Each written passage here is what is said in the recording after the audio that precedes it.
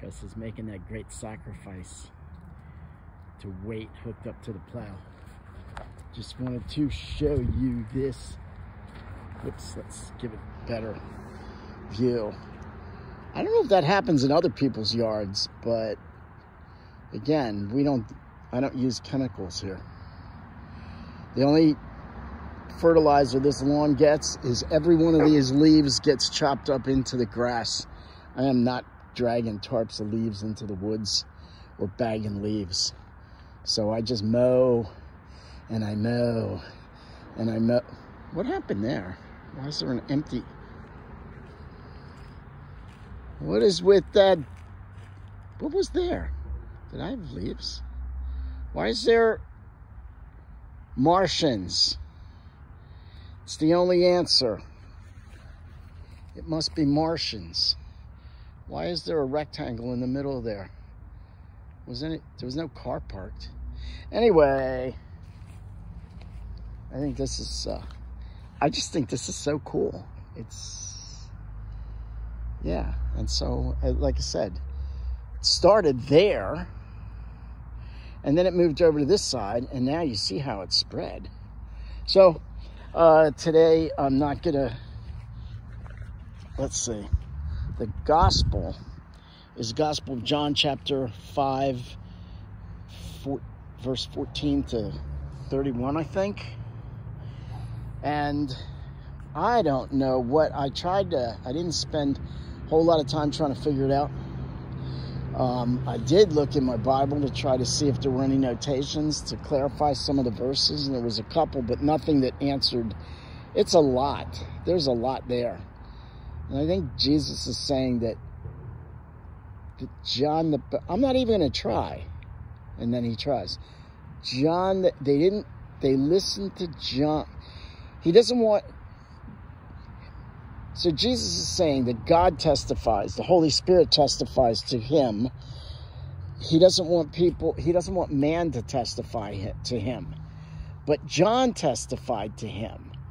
But Moses testified to Jesus, to Jesus as Lord, I suppose, because everywhere that God and the Holy Spirit are, Jesus is, and vice versa, all the three ways that goes around. If the Holy Spirit's present, Jesus and God are. If Jesus is on the cross, then the Holy Spirit and God are there too. If God is creating the universe, Jesus and the Holy Spirit were there. We had some question about some people thinking anyway, about the Trinity, and so wherever one is, the other two are as well. One God, three persons. It's complicated, yet it's simple. One God, three persons. And remember, we're thinking through human ways, like how can one thing be three things? But think in God's ways. He's dumbing it down. Okay, this is not this is my thought. God is dumbing it down for us tiny, puny human brains, your puny human brain, to get a grasp of it. Because God is, all that. He's all love, all knowledge, all power. How can our tiny pea brains fully wrap our heads around it? So he gives us these simplified things. One God, three persons. Don't try to analyze it to the point where you're going to fully...